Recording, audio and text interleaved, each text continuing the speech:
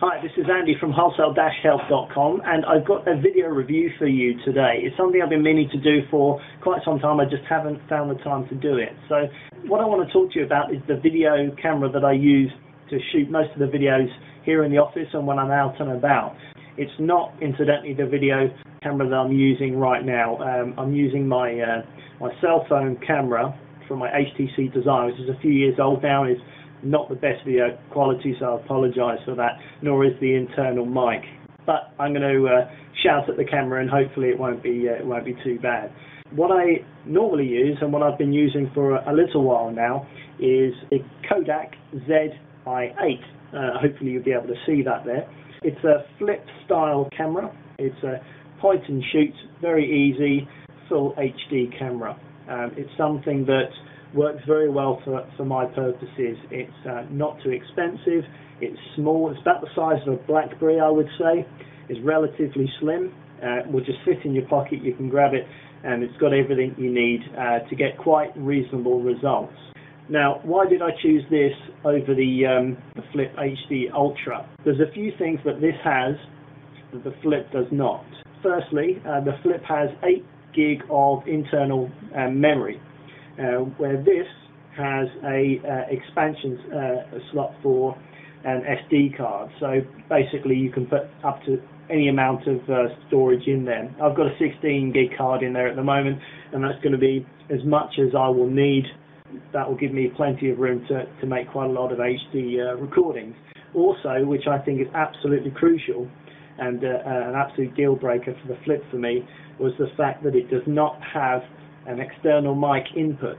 It's 8.5mm jack for an external mic, and that makes a big difference, as you will probably be able to tell right now from the internal microphone on the cell phone.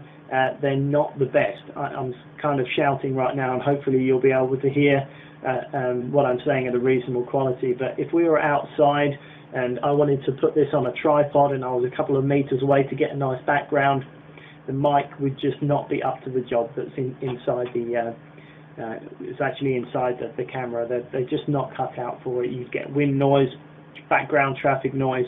It would be terrible. So the fact that you can put your own mic in here is invaluable. You get some very good 8.5mm jacked microphones these days.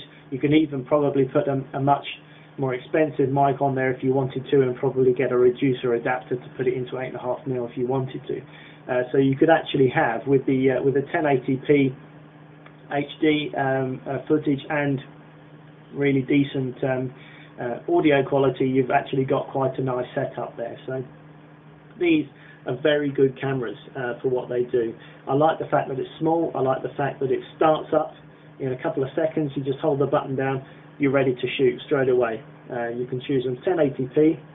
What we've got there, 1080p. So if you're doing a lot of fast action footage for sports or something like that, 60 frames per second will keep that lovely and sharp. There won't be any blurring or tracking. It would look fantastic. You can also choose standard 720p, which will be that will be 30 frames per second, double WVGA, which nobody uses anymore, and you can also just take still camera images as well, which is very handy. So that is perfect for my needs. On the switch here, it's pretty basic, but you can switch over to from landscape to macro mode to vary the focus, so it can focus in on the foreground if you want to actually sort of focus something near to you. Otherwise, we'll go on landscape and it will just focus on the broader picture. I think it looks nice. It's got this metallic-y, so you probably won't see it on the camera there, but it's got this metallic finish to it. This is a raspberry colour it came in. It comes in black anyway, whatever you want. I'm not really fussed about the colour, but it looks quite nice. I've already said it's got the tripod attachment as well. So it's got everything you need. The price is reasonable. In the UK, I think it's about £150, £160, very reasonable price. And in the US, probably a similar sort of money, obviously just with the dollar equivalent. I'm not going to work it out because it will probably change by the time someone reads this, someone watches this in 3 months' time, it's not worth it. But what I will do is I'll put some links in the description box, some Amazon links, so you can go over and check it out on Amazon.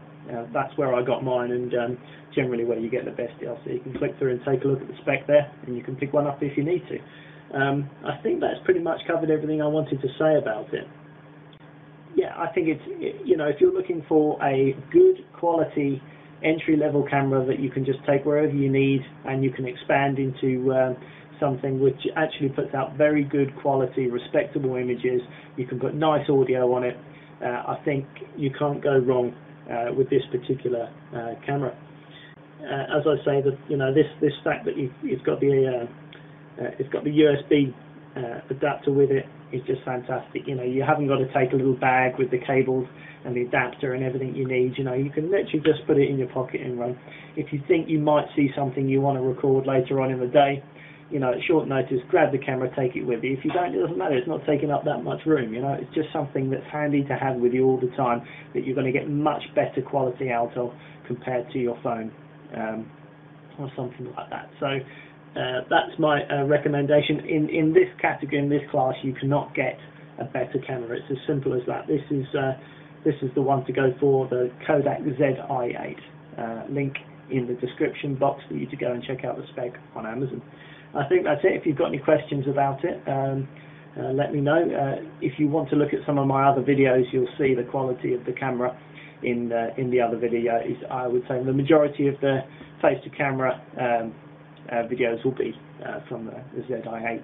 I've also bought an external mic, which I don't know if here it's over there somewhere. I'll do a separate review on the external mic, because I think that's a pretty good mic, and it's very good value as well. So I'll talk about that in another video. But hopefully this has been some use to you. Thanks for watching, and we'll see you on the next video.